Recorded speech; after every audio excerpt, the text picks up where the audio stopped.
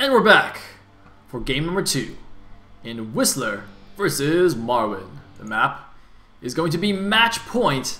As you can see here, once again, we are back on this 2-player map that has had some pretty legendary games in the past. Hopefully it will provide us with some in the TLS2 as well. And I don't think there's anything interesting to say. So let's just go! Let's go.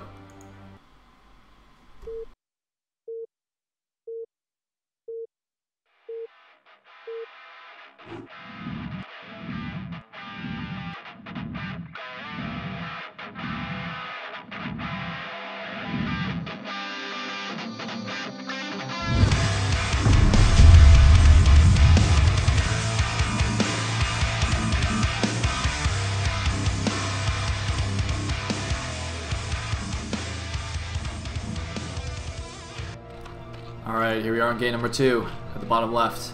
As the blue Zerg, we have SJ WhistleR. At the top right, as the orange Terran, we have IFU Marwin. Alright, the map once again is match point, 2-player map. And, man, awesome game last game. I'm not sure if we'll see something similar this game. I mean, the natural to natural distance is actually closer on this map, so could potentially, but I'm not sure if 2H Muta is quite as good on match point. I'm trying to think about this. To be honest, it's been quite a while since this map was actively used. I'm not too sure what the standard is. In fact, I guess we shall see. But of course, it is a pretty well-known map, so I'm sure both these players have played some games on this, or at least are familiar with what it looks like. One thing, of course, you have to note is that unlike a normal 4-player map, you can't just take an easy third bait. But where are you going? Is that just a 9 drone? Gotta check for. Is he just checking for proxy racks? That's interesting. Okay. I think he's just checking for proxies. He's being really careful here. He could be doing some kind of crazy proxy hatch. I think it's unlikely. Okay, what was I saying? Oh yes, you can't take an easy third gas here as the Zerg. At the top left is the normal third base here, but there's like 2 entrances here. There's a narrow ramp here and a narrow ramp here. Both of which the Terran has fairly easy access to. Sometimes you can actually take this base at the 6 o'clock, even though it's far away by ground. It's fairly close by air, so if you go for mutas, you can still help defend it. And it's also got just this one entrance here that you can defend with lurkers. Even though it's not a ramp, it's still fairly narrow. So that's a possibility as well. So we'll see what WhistleR goes for. In the meantime, it's like a random drone guy was just for scouting. For some harassment here, so WhistleR not taking any chances in case Marwin goes for the cheese. Well, he's also going for 12 hatch. And Marwin's going to scout that as well. It's looking just like Marwin's going for a 1 Rex expand. It doesn't seem like he's trying any kind of early aggression. So, let's see if he's actually going to continue chasing the drone. I thought he would just come over here and make a command center. I think he's still going to do that when he's exploring the minerals. He's going to ignore the drone. Oh, both players doing some micro here. The SCV seems to be getting the better of it. And yeah, as I said, just going to pull that back, make the command center straight away. And it looks like we have a gas taken already from WhistleR, so it looks like he is actually going to go for 2Hatch again. Perhaps just confident in his 2Hatch Muta build. I do remember, like, I have seen WhistleR playing practice games against Eon Zerg a lot on Eon Zerg stream. So I don't know if this was, in fact, perhaps inspired by Eon Zerg himself. Maybe, these guys, they're both high-level Zergs, and maybe they just talk some strategy here. Eon Zerg, by the way, of course, was our 4th place finisher in the last season of TLS, so he's been seeded directly into the round of 16 groups for this season. So he's a little bit of downtime, maybe going to help his fellow Zergs out. Oh, drone kill! Boom! Headshot. That's what's up. Oh man, that's a little bit embarrassing.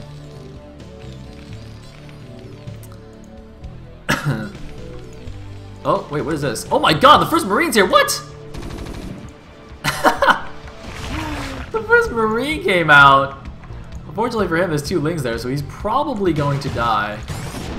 And that SCV is dead as well. Alright, Marwin getting a little bit overeager with that Marine. He could have potentially killed a second drone, in fact, if WhistleR hadn't made it into an extractor very smartly. And he is at least going to distract these couple of Lings, drawing them all the way to the top left. Meanwhile, it is just going to be a standard 2-Rax Academy follow-up from this 1-Rex expand. Nice little semi-wall here with the depot, and the bunker here kind of stopping a run by along the right side.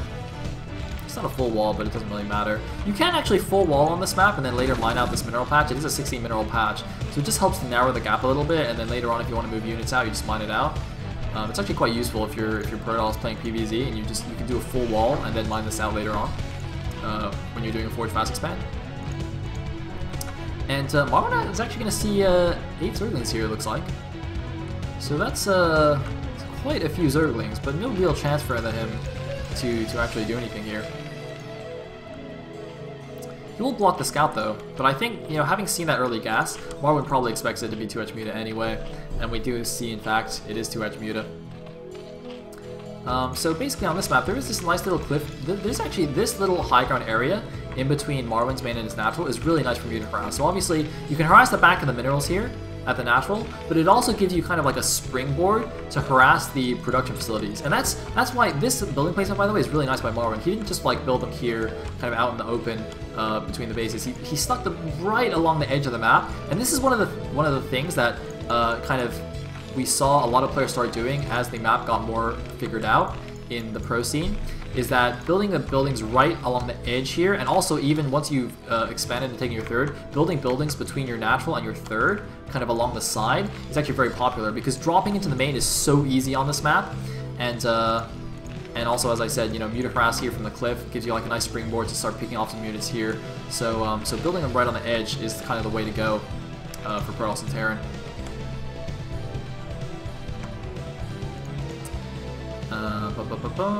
Okay. So it looks like a good number of lings out. Pretty common again when you go for 2H Muta to make a good number of lings. And try and snipe some Marines if you can. Oh, it looks like Marwin is moving out though. He's not scared. He's not intimidated by those Zerglings. Shouldn't be either. He's got a good number of Marines. And meanwhile, we do see the drone at the top left. So, you know, even though I said it's a little bit more vulnerable than on some maps, since WhistleR's going for an aggressive 2H Muta strategy, that'll be fine anyway, because he's basically going to be putting a lot of pressure on the Terran, making sure you can't attack that third base anyway, so it doesn't really matter that you can't defend it at one ramp. The Terran's not going to be attacking it. Well, ideally, the plan is that the Terran won't attack it anyway.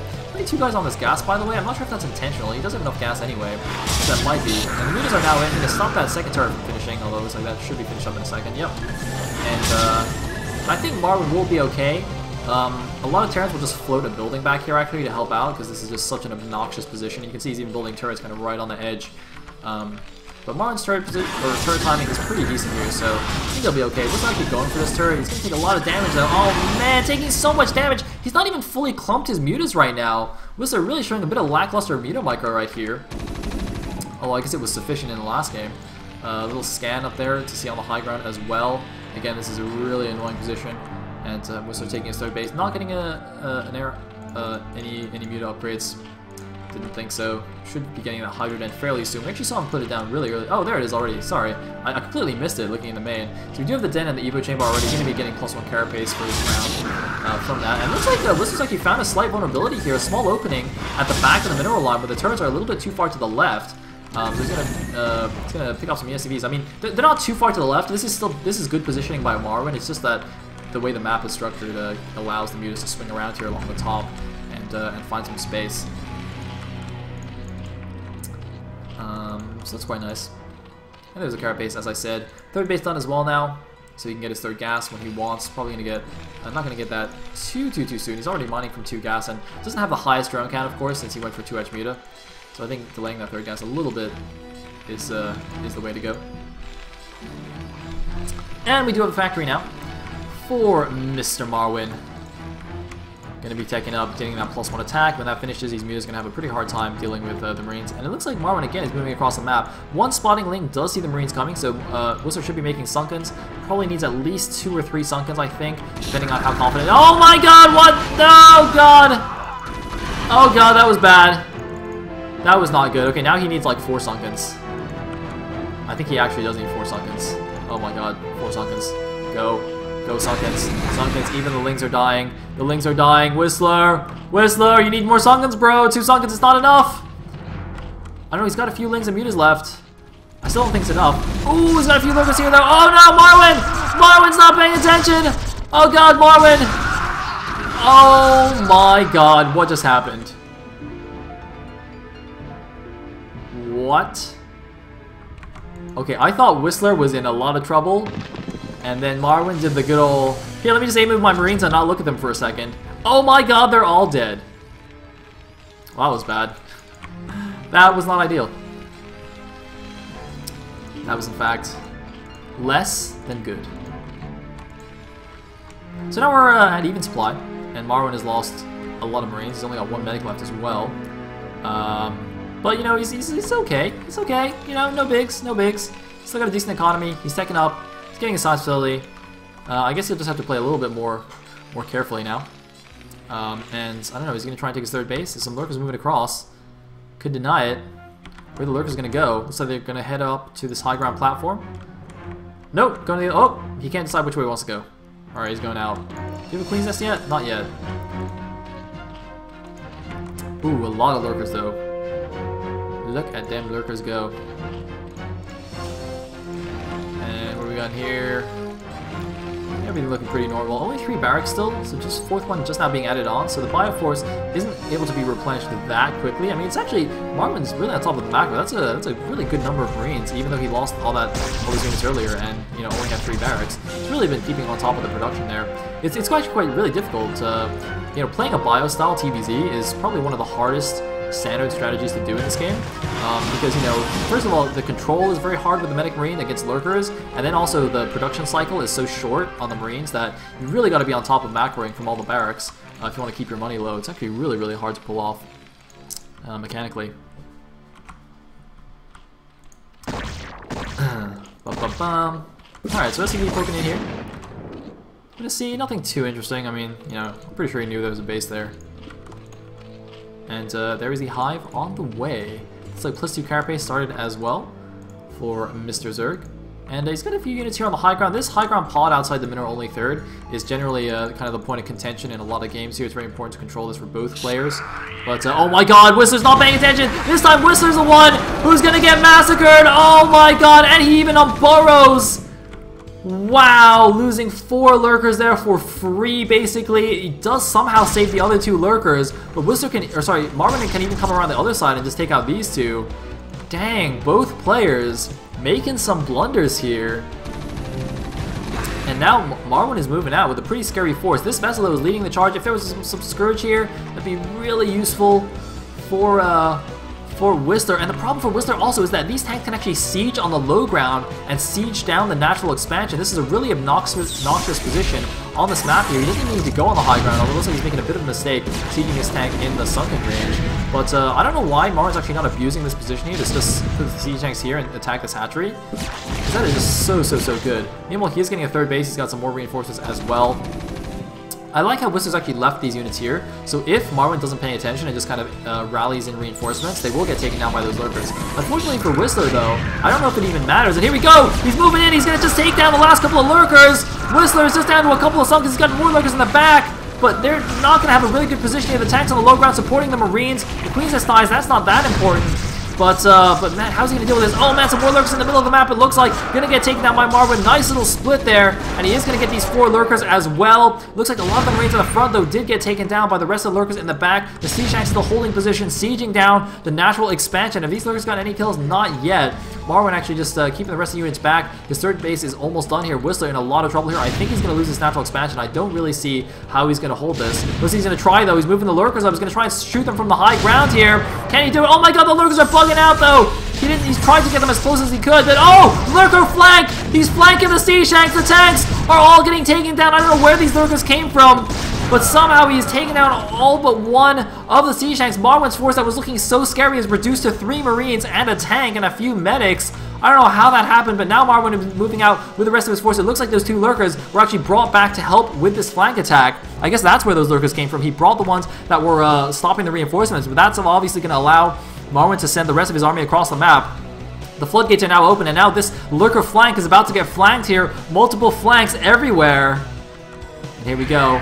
Oh, there's even an irradiate. He's not going to use his units, but here we go. Oh man, the units on the top have been killed though, so WhistleR retakes control of this high ground. He's going to not let this lurker kill all of his lings. Alright, there we go.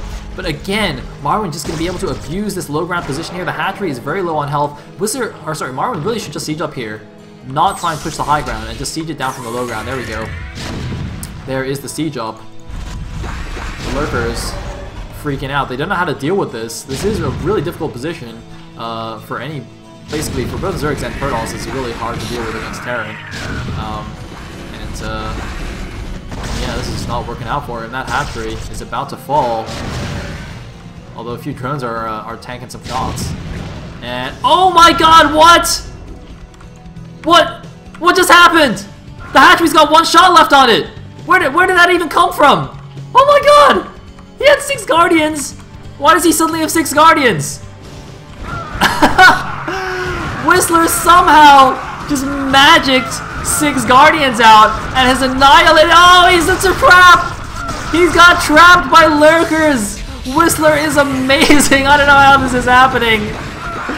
The random ass Guardians saved the day. And did he just irradiate a Marine? I think he just irradiated a Marine right there. Marwin is just freaking out. He can't believe what's going on right now. He is so shocked that he irradiated a Marine in the middle of his Marines. What the hell? This is so good. This hatchery is dead, but it's not dead. It's dead, but it's alive. However, Marwin does have a 4th base, though. Somehow, while all this has been going on, Marwin's taken a 4th. We did see in his earlier game against Beyond that he really likes to just expand aggressively. So he's actually got an insane economy right now. He's actually got more bases than the Zerg. He's on 4 bases against 3 base Zerg. So even though he just got pwned by those Guardians, if he can just macro up again, he will be able to outlast WhistleR. But WhistleR is moving across the map with his Guardians on Lurker Ling. Is Marwin going to be able to defend these bases? Alright. Here we go. Where's he going to go? He's going to go for the 3rd? I don't know if WhistleR's even aware of this base at the bottom right, but look at this. Look at this. We have a drop in the main base. We do have a drop in the main base. WhistleR, he actually doesn't have that many units after that, after cleaning up that attack. Oh, he's got a lot of Guardians, though. He needs these Guardians to move over here ASAPly, but the Marines are running out here. The Guardians are going to get caught in open field. If the Guardians are caught in the middle like this, it's going to be terrible. The Lurkers need to burrow. They need to support the Guardians. Oh my god, the Guardians could die here, but it looks like, is there enough Zerg to stop the Marines? It's going to be close, but it looks like Marwin is forced back, and Marwin is not paying attention to his drop. Marwin is struggling with the multitask now. His money is getting high. His control is wavering. WhistleR is pushing through here. Remember, WhistleR is also up 1-0 in the series. This is a must-win game for Marwin. It's looking like the pressure is getting to him a little bit here, but it looks like the drop is moving in. There's a few lings there, but with good micro, he should be able to take it. Yes, he's still got 4 Marines remaining. They are 2-1 upgraded Marines. They can do a lot of damage. This base is probably going to have to be lifted off, but Marwin does have the advantage of this hidden base here at the bottom right. I'm almost 100% certain that WhistleR does not know about that base. It looks like the drop in the main isn't really going to do too much damage. Only 3 Marines there and the Lurker there as well. But this command center is not even being lifted. And there we go. Marwin's moving in again. Running in a line though. Lurker doing maximum damage. But it looks like Marwin is going to be able to actually leave this command center in place. Although the Guardian's going to try to abuse this high ground position as a Lurker there as well. So taking really good use of the terrain here. WhistleR, but unfortunately it's kind of just run out of units. And even though he's being super cost efficient here, I think eventually those are just going to get taken down. WhistleR actually just has a... Oh my... What the... Did he just bring like 10 Lurkers back to kill 3 Marines? What on earth is going on here? WhistleR... It's a little bit overkill, man. Just a little bit. This Guardian, by the way... Oh my god, it's got 20 kills! Badass Guardian. Look at this guy. 20 kill Guardian. That is awesome. We now have an Ultras cavern. WhistleR has decided he actually has enough money to go Ultras, even though he's still just on 3 bases. Finally taking his mineral only. This hatchery is so easy to get sniped at any point. I'm a little bit surprised he didn't make it into a lair. I guess he just doesn't want to waste the gas. It's a pretty common trick from Zerg. If their hatchery is very badly damaged, making it into a lair, it gets additional HP. I think it gets additional armor as well when that lair finishes. I'm not 100% sure about that. Anyway, here we go. Marwin moving out once again. It's a lot of Lurkers, but not much supporting them. They really need some link support or something. Oh, there's the rest of the units coming out from the main. And, man, he's still got so many units in the main. And here we go. You can see a big engagement here on the high ground pod. This is what I'm talking about. All the big battles on match point happen on these pods. Here we go. The Lurkers moving in. Oh, man, a lot of Lurkers borrowed too far away, though. Not the best surround with the Lurkers, but it is enough to at least push the Medic Marine back. The vessels, though, the vessel count getting a little bit high. There are 4 vessels now. WhistleR scourged a couple earlier. But they're going to start radiating down all his Lurkers. Really got to start scourging them more. WhistleR actually up at 2k minerals. I'm not sure why. Marwin, despite having more bases, is actually keeping his money down a little bit lower, though he's mined out his main. In the meantime, where'd the Ultra Captain go? There we go. Ultra's Carapace on the way. But again, WhistleR is still only on 3 gas, so he really cannot afford Defilers, Lurkers, and Ultras. He's not going to have very many of them. Oh my god, what is this? Random Overlord is getting suicide here. Is it just like a misrally or something? I don't know what that is. This is going to get taken down. In the meantime, Marwin, he's moving out with a big attack here. He's actually just completely ran around the high ground. He decided to go on the low ground route instead. WhistleR looked like he wanted to do a Lurker Egg block here to buy himself some time. Didn't quite get it off. Both Defilers, or rather one Defiler and the Lurker are radiated. The Defiler doesn't get the Swarm off. Oh my god, what is the WhistleR doing? The rest of his army's out of position. He needs to bring it down now. The Terran army's just going to walk into his natural. Where's the Zerg army? It needs to come down. The natural expansion is going to get taken down this time, finally, after so long. And there's so many Marines here. 3-2 Marines, ridiculously well upgraded. Here we go. This could be the last engagement. Can WhistleR hold here? There are the Dark Swarms, but everything is irradiated. There's even a Racer on that vessel. Oh man, the Dark Swarm goes down, but the Marines are just going to run past. They're taking down the Defiler Mound. No plague for you, and the Ultras pop, but they're going to get taken down straight away as well. They didn't have their Carapace bonus just yet. The Carapace bonus just now finishes, as well as +3 armor. So this Ultras, did you guys see that? It suddenly went from +2 armor to +5, but the Marines are still going to run into the main base here. And the natural is dead. I really think WhistleR is on his last legs right now. He's down to 69 supply against 154. These Ultras are his last hope. But I'm not sure if that's going to be enough. He might be able to clean up the small Marine group, though. Looks like WhistleR is going to be able to clean this up. But everything getting irradiated with just an unstoppable vessel count here. He's not scourging them down. Marwin even is just expanding to the 6 o'clock. He doesn't care. And all these vulnerable vessels are just going to fly away home safe. And Marwin, what the? Ladies and gentlemen, we have battle cruisers. Oh my god.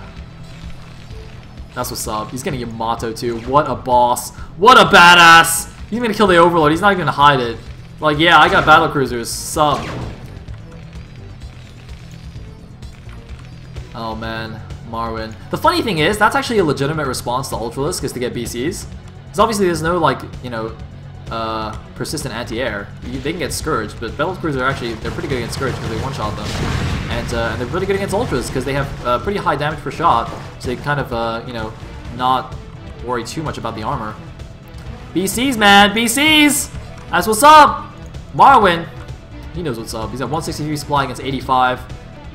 WhistleR, he's just now retaking his natural one. Here we go. There's your Irradiate. He should have Radiated the Defiler as well. And finally some vessels getting plagued. Where's the Dark Swarm though? No Dark Swarm. Oh, he doesn't have energy. He's only at 85 energy. And it's going to get irradiated down. That's probably going to be it. Maybe. Not yet. Not yet. A few Marines moving down to secure the 6 o'clock. I guess Marwin's just going to wait until he has like more BCs. He wants to win the game with battle cruisers. He doesn't want to win with lame units like medics and Marines. No, that's not cool. BC's where it's at. Oh, one's going to get Scourged. Ha! You see what I'm talking about? That was like 8 Scourge here. And he killed 2 of them with a BC, and then it wasn't even enough damage to finish it off. Damn, these things are good. Where are the rest of that? Oh, there we go. Once you get like 4 BCs, they can kill Scourge so fast, it's actually pretty silly. LOL. Oh! Yamato the drone! Yamato the drone! Dude, are you Forella? Oh man. I don't even know if WhistleR caught that. I was lucky to catch that. Oh man, Marwin, was that really necessary? GG from WhistleR, and Marwin evens up the score. We're going to a deciding game 3. Aw yeah. That's what I'm talking about. It's what I like to see. Deciding game on Fighting Spirit. Yum yum yum yum yum. Alright, gonna go to a quick 30-second break and then come back for the last game.